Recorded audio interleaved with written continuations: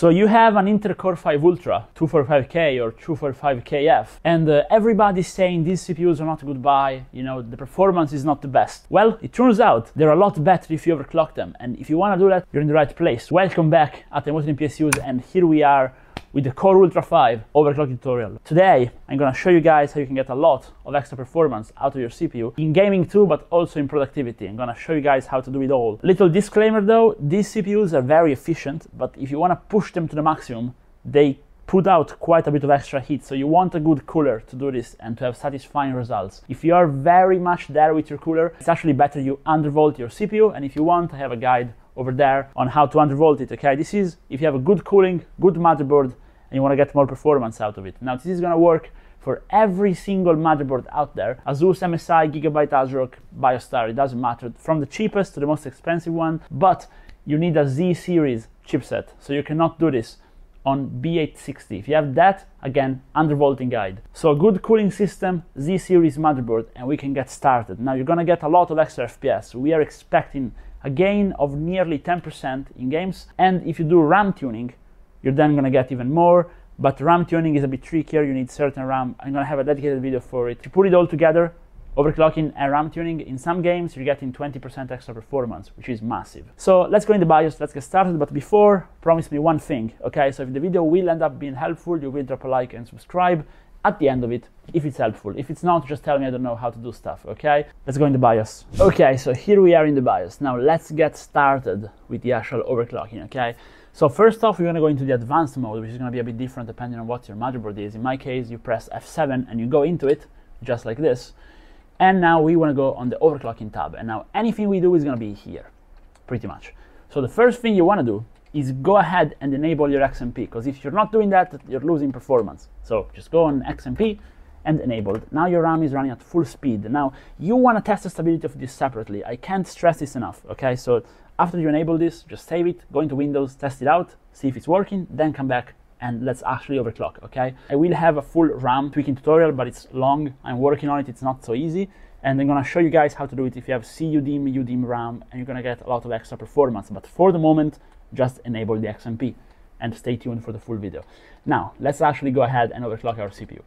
Now, this thing is a lot more difficult to overclock than all the platforms, but I need you guys to try and do a lot of tests by yourself as well. I'm just giving you guidelines. So, first of all, most motherboards have a performance preset when they let you unlock the power limit. So go in it, in my case it's MSI performance preset, and put it on MSI unlimited settings, okay?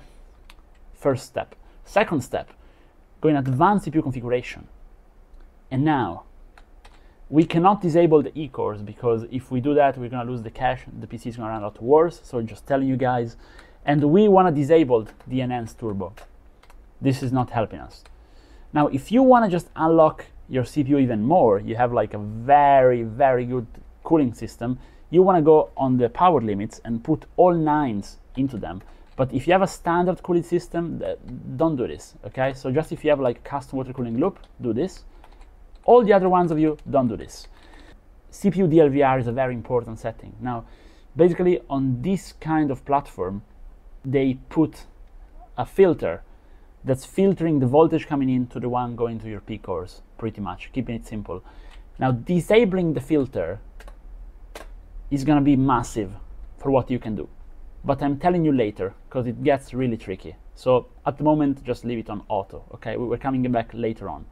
Now we wanna go back and start overclocking, okay? So for the Core Ultra 5, it boosts all the way up to 5.2 on all cores. So ideally, we wanna achieve a 5.2 GHz all-core frequency. By do that, we go on the P-core ratio and put 52. Now this is gonna be a pretty good achievement if you do.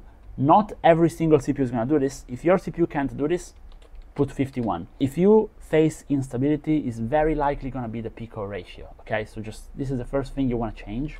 But if you wanna just try, see if you're lucky, put 52. Then, we wanna go ahead and overclock our E-cores, which we can gain a lot of performance there as well. So for the E-cores, what we're actually doing is putting them on 46, okay? So they can run at 4.6 GHz. Now again, this is gonna massively boost your productivity performance, and it's gonna help you in games too, because the scheduler windows is not the best, unfortunately, so far. So very important you do this. But the most important setting overall is gonna be your cache ratio.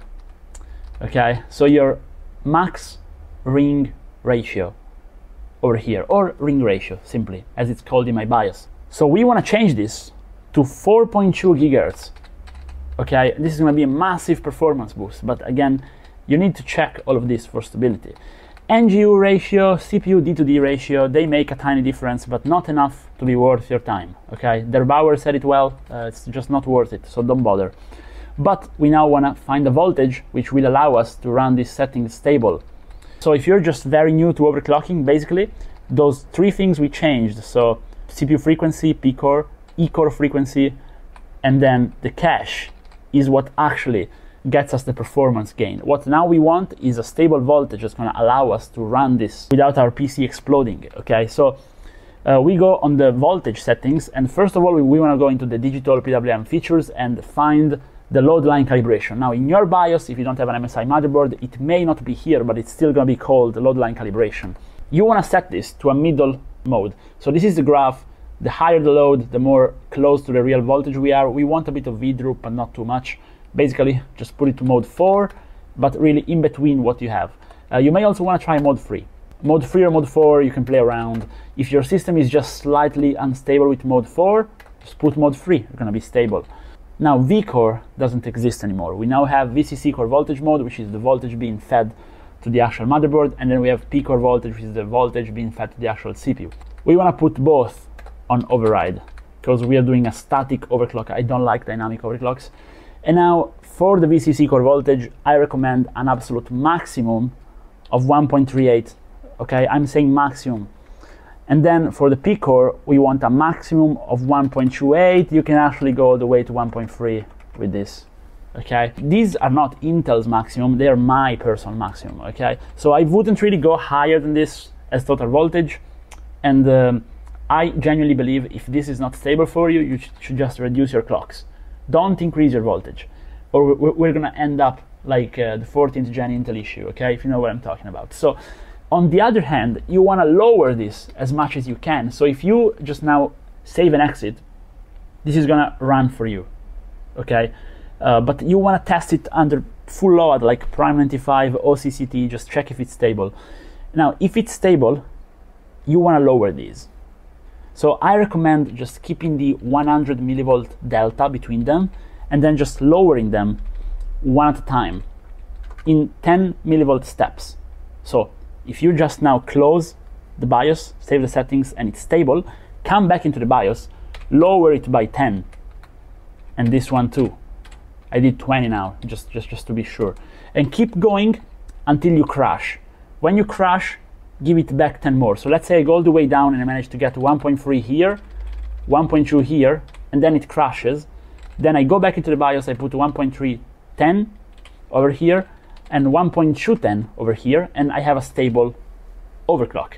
And now, if it was my personal PC, I would go just 20.